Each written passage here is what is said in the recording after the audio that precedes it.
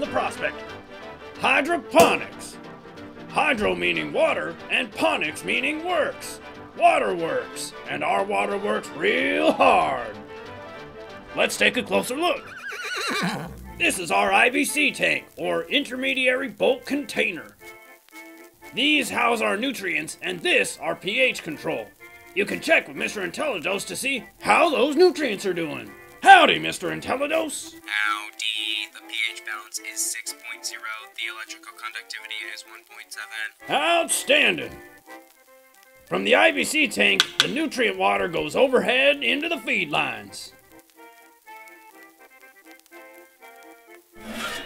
You connect the feed lines to the dripper line on the cart, like this. Now connected to the cart, the nutrient water pumps through the drippers. Look close. Algae can build up on the dripper and block the water. There's an easy fix. Give them a brush.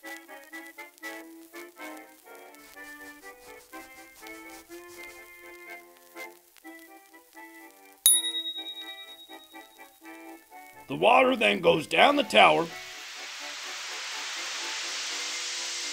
feeds the plants, and lands in the gutter. Make sure the valves are open, otherwise the water will overflow. Once the water drains, it goes back to the IBC tank here to be recycled into the system.